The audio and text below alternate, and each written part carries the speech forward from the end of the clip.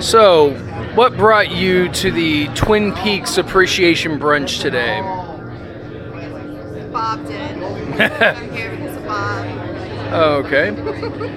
Well, what connection do you have? Like, did you enjoy the show? Was the movie what got you started?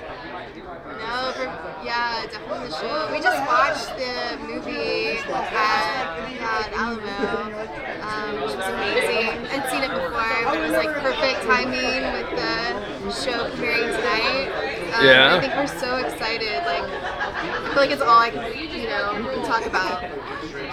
There you go. I mean, and did you ever know that David Lynch had inadvertently inspired other mediums? You know, there's a reference to Twin Peaks in The Simpsons during the the Who Shot Mr. Burns episode when the police chief's trying to figure out who did it.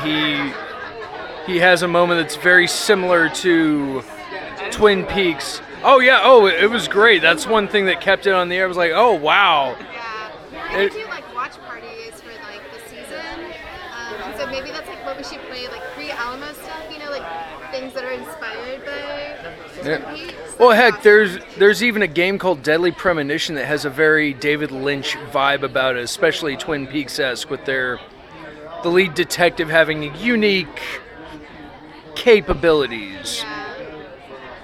But Awesome. so you're excited to finally find out what happened to her tonight? I'm excited to find out what happened to Del Cooper.